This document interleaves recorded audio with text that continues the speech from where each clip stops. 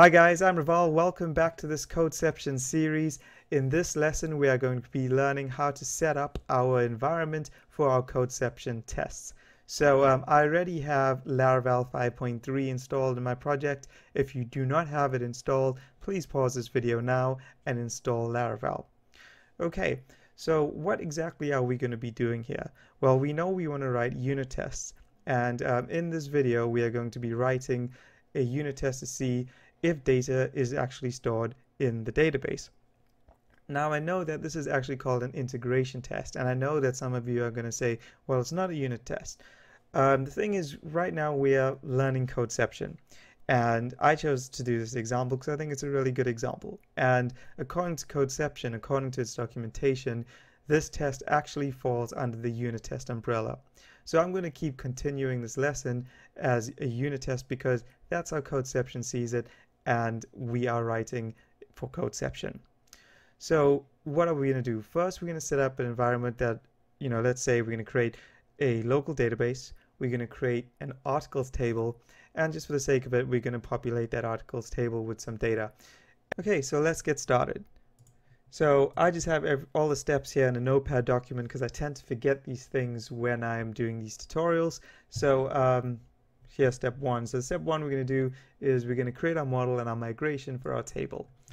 So we're just going to copy that command, and the command is PHP artisan make model, the name of the model article, and -m, which is going to be make sure you create the migration as well.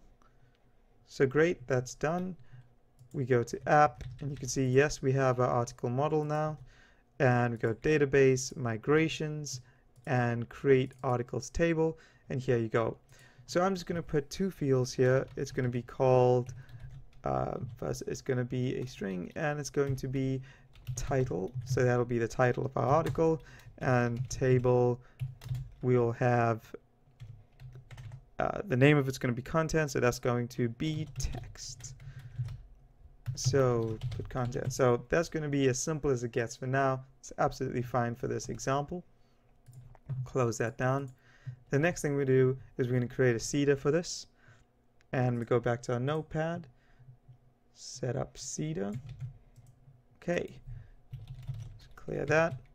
So it's going to be PHP artisan make seeder, and it's going to be articles table seeder. Okay, so good, seeder has been generated, and we can take a look. We have articles table seeder, and once again, guys, I just have some code here that can go along. Right, paste that in there, and make sure we're going to use Faker. Oops, Faker factory as Faker, and we're going to use carbon. Okay, so Faker, we're just going to say, okay, use it, the article model, and we're going to say create the articles table, insert the title, and we're just going to have some sentence. We use Faker just to generate some dummy data for that. Same with content, we're going to use Faker to generate some dummy paragraphs, and because Faker returns that as an array, we're just going to implode it to make sure it goes into our text field. Then we're just going to use carbon now for created that updated that. So great, so we have our seeder, we have our model, we have our migration. So let's set up our database. So create database, and let's just call it Laravel Codeception Tutorials. Create. Okay, so Laravel Codeception Tutorials. Great, we have our database created. Next thing we're going to do is go back to PHP Storm. We're going to go to our env file, and we're going to make sure that it points to this new database we created. So the database name is Laravel Codeception Tutorials, and I'm using XAMPP, for my local setup here, and it's just root and with no password. So our next step is we are going to run our migrations. So clear, and to run migrations, it's as simple as PHP artisan migrate. migration table created successfully, and the rest seems to be created successfully as well. So let's take a look. Laravel Codeception Tutorials, and great. So there you go. So we have articles, migrations, passwords, reset. So you can ignore the rest. That's just standard Laravel stuff. So just be happy our articles table has been created. Okay.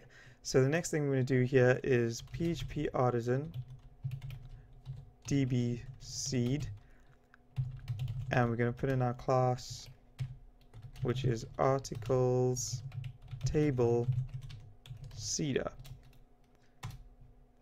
We're going to run our seeder. Okay, so now articles. Good, so we have one entry in there. And okay, so that's done. Close that down, close that. So that is just the first step here, guys. I hope you followed along and set up your table, set up your database, set up your model, migration, and seeder. And let's continue this in the next lesson.